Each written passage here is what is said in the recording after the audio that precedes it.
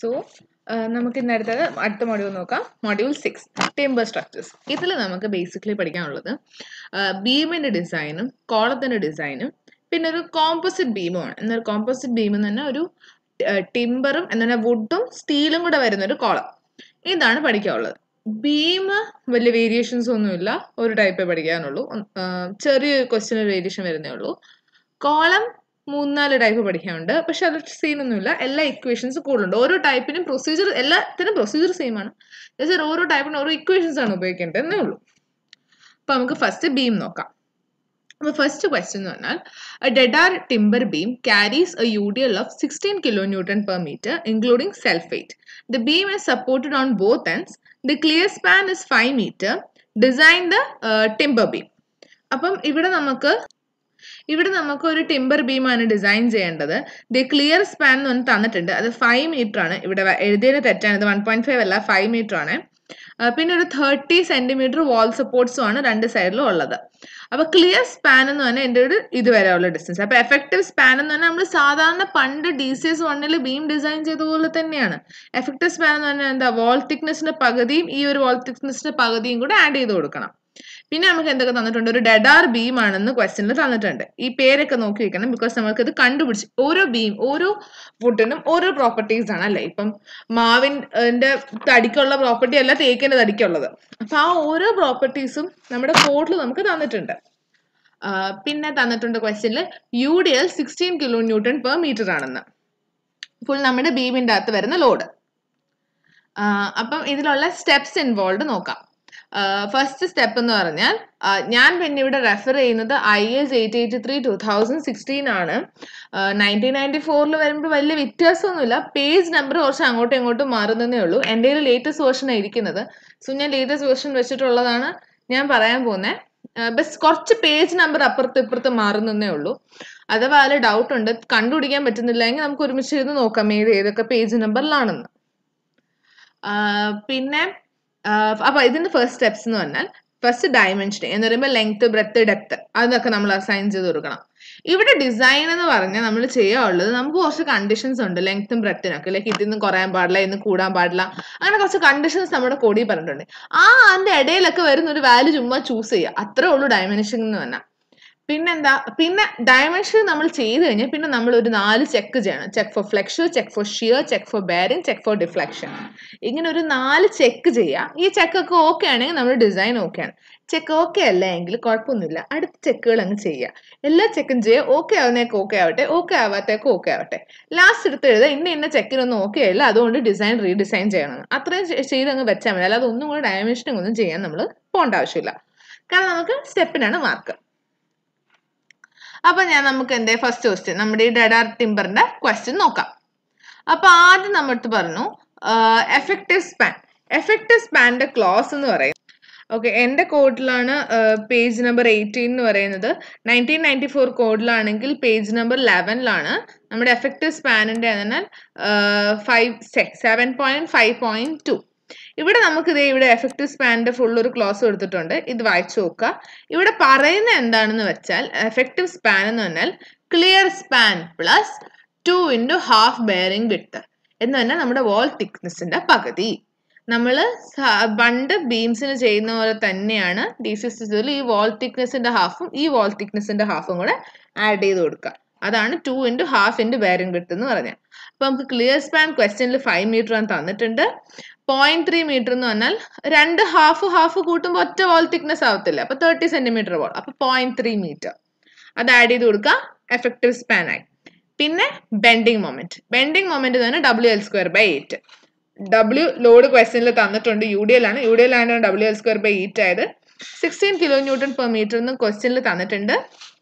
WI L ഇതേ നമ്മൾ ഇപ്പൊ കണ്ടുപിടിച്ചു 5.3 m/8 ചെയ്താൽ നമുക്ക് ബെൻഡിങ് മൊമെന്റ് കിട്ടി.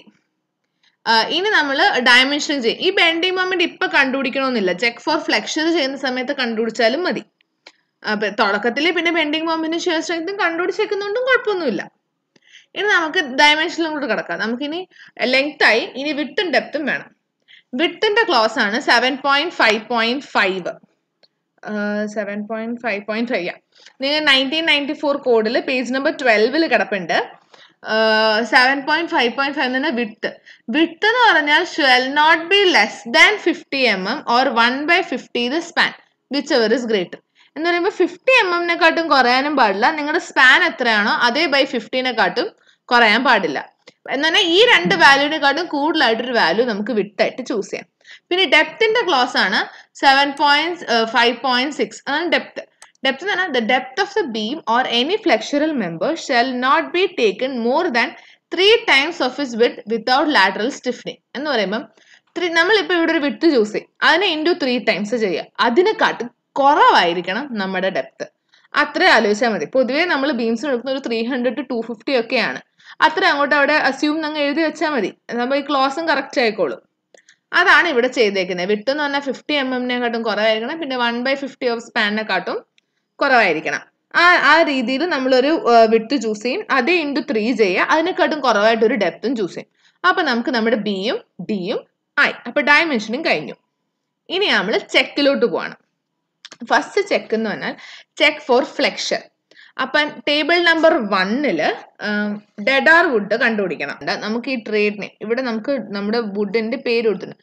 ഇതൊരു 5 പേജ് ലോങ് ഒരു ടേബിൾ ആണ്. ഈ ടേബിളിൽ നിന്ന് നമുക്ക് ആവശ്യമുള്ള വുഡ് നമ്മൾ കണ്ടുപിടിക്കുക. അപ്പൊ നമുക്ക് ഇവിടെ ഡെഡാർ വുഡ് ആണ് വേണ്ടത്. പ്രോപ്പർട്ടീസ് ഇവിടെ എഴുതിയിട്ടുണ്ട്. ഇവിടെ നമുക്ക് ആവശ്യമുള്ള പ്രോപ്പർട്ടീസ് ആണ് നമ്മൾ എടുക്കാൻ പോകുന്നത്. അപ്പം നമുക്കിവിടെ പറഞ്ഞു ഡെഡാർ വുഡ് ആണ്. ടേബിൾ നമ്പർ 1 പോയി കിട്ടി.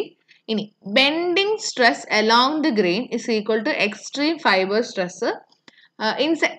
കൂടുതലൊന്നും ആലോചിക്കേണ്ട, നമുക്ക് ഇവിടെ ഒരു ഫാക്ടർ വേണം. ഫാക്ടർ എന്നല്ല, കംപ്രസീവ് സ്ട്രെസ് FCD എന്ന് പറഞ്ഞാൽ നമുക്ക് കോളം നമ്പർ 6 കിട്ടും. കോളം നമ്പർ 6 എന്ന് പറഞ്ഞാൽ ഇതാണ് കോളം നമ്പർ 6 എന്ന് പറയുമ്പം ജസ്റ്റ് ബീമിനെ ഓർക്കുക. കോളം നമ്പർ 6 എന്നാണ് നമ്മൾ പെർമിസിബിൾ സ്ട്രെസ് എടുക്കുന്നത്. നമ്മൾ പെർമിസിബിൾ സ്ട്രെസ് എന്തിനാ കണ്ടുപിടിക്കുന്നത് പറഞ്ഞാൽ നമ്മൾ എത്രത്തോളം പെർമിസിബിൾ ആണെന്ന് നോക്കും, എന്നിട്ട് നമ്മുടെ ബീമിന് എത്രത്തോളം എടുക്കാൻ പറ്റുമെന്ന് നോക്കും, അതിൻ്റെ അകത്താണോ നിൽക്കുന്നതെന്ന് എന്നിട്ട് നമ്മൾ ചെക്ക് ചെയ്യണം. ആണെങ്കിൽ ഓക്കെ. അപ്പൊ പെർമിസിബിൾ എന്ന് പറഞ്ഞാൽ നമുക്ക് ഇതേതാണ്ട് direct table number 6 column number 6 എന്ന് കിട്ടും. ബീമിന് കോളം നമ്പർ 6 ഇങ്ങനെ ഓർത്ത് വെച്ചാൽ മതി. അപ്പൊ നമ്മൾ ഇൻസൈഡ് ലൊക്കേഷൻ ആണ് എടുക്കുന്നത്.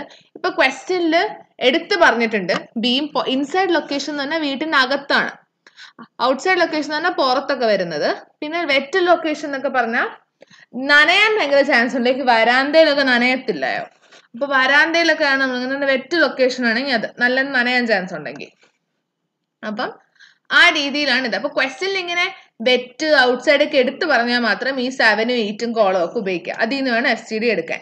അല്ലെങ്കിൽ നമ്മൾ കോളം നമ്പർ 6 എന്നാണ് എടുക്കുന്നത്. നമ്മുടെ ഇൻസൈഡ് ലൊക്കേഷൻ എന്ന് അസ്യൂം ചെയ്ത് നമ്മൾ ചെയ്യുന്നത്. അപ്പൊ ഇവിടെ നമ്മൾ കോളം നമ്പർ 6 നമ്മൾ വാല്യൂ ചൂസ് ചെയ്യും. ഇതേ നമ്മുടെ ഡെഡാർ would column number 6. Column number 6ന്റെ നമ്മുടെ വാല്യൂ 10.2. ഇത് എല്ലാ വാല്യൂസും കാണിക്കാനാണ് ഞാൻ ഇങ്ങനെ സ്ക്രീനിൽ ഇങ്ങനെ വെച്ചേക്കുന്നത്. കാണാൻ പറ്റുന്നില്ല എങ്കിൽ കോഡ് എടുത്ത് നോക്കുക. കോഡ് എന്തായാലും പ്രിന്റ് എടുക്കുമല്ലോ, അപ്പൊ പേപ്പറിൽ കുറച്ച് നന്നായി കാണാമല്ലോ. അപ്പൊ നമ്മള് 10.2 അത് നമ്മൾ ഇവിടെ ചൂസ് ചെയ്തു. അതാണ് നമ്മുടെ FCD. ഇനി ഒരു ഫാക്ടർ കൊണ്ട് നമ്മൾ തന്നെ മൾട്ടിപ്ലൈ ആണ്. ഈ FCDനെ നമ്മളൊരു ഫാക്ടർ കൊണ്ട് മൾട്ടിപ്ലൈ ചെയ്യും. ആ ഫാക്ടർ ആണ് K3 എന്ന് പറഞ്ഞാൽ 7.5.4. ഇതേക്ക് ഒരു ഫാക്ടർ കൊടുത്തിട്ടുണ്ട് K8 എന്ന് പറഞ്ഞിട്ട്. K3 അത് 3 ആണ്, 8 അല്ല. K3 എന്ന് പറഞ്ഞ ഫാക്ടർ കൊടുത്തിട്ടുണ്ട്. റെക്ടാങ്കുലർ സെക്ഷൻ ആണെങ്കിലാണ് നമ്മൾ K3 എന്ന് പറഞ്ഞ ഫാക്ടർ കൊണ്ട് മൾട്ടിപ്ലൈ ചെയ്യേണ്ടത്. നമ്മുടെ റെക്ടാങ്കുലർ സെക്ഷൻ ആണ്, ഓഫ് കോഴ്സ് നമ്മൾ റെക്ടാങ്കുലർ ബീമാണ് ഡിസൈൻ ചെയ്യുന്നത്. അപ്പൊ അതിൻ്റെ അകത്ത് ഈ K3 എന്ന് പറഞ്ഞ ഫാക്ടർ 0.81 into d² പ്ലസ് ഈ ഒരു വാല്യൂസ്. അപ്പൊ ഈ D എന്ന് പറയുന്നത് നമ്മുടെ ഡെപ്ത് ഓഫ് ദ ബീം ആണ്. നമ്മൾ എത്രയാണോ ഡയമെൻഷൻ ചൂസ് ചെയ്തത് അതിലത്തെ വാല്യൂസ് അപ്ലൈ ചെയ്യുക. K3 കിട്ടി. K3നെ എന്നിട്ട് നമ്മൾക്ക് ഇവിടെ കിട്ടിയ പെർമിസിബിൾ കൊണ്ട് നമ്മൾ മൾട്ടിപ്ലൈ ചെയ്തിട്ട് നമ്മുടെ പെർമിസിബിൾ സ്ട്രെസ് എടുത്തു. ഇനി നമ്മൾ ആക്ച്വൽ ബെൻഡിങ് സ്ട്രെസ് കണ്ടുപിടിക്കണം. അതെന്ന് പറഞ്ഞാൽ 7.5.3 അതിന്റെ ഇക്വേഷൻ ഉണ്ട്. 7.5.3 തൊട്ട് മുകളിൽ ഇതേണ്ടേ MFAB = M/Z. M എന്ന് പറഞ്ഞാൽ നമ്മൾ ആദ്യം കണ്ടുപിടിച്ച മൊമെന്റ്, Z എന്ന് പറഞ്ഞാൽ section modulus, BD²/12. Apply 1/6 BD². 12 ഇല്ല, സോറി, BD²/6 കണ്ടുപിടിക്കുക.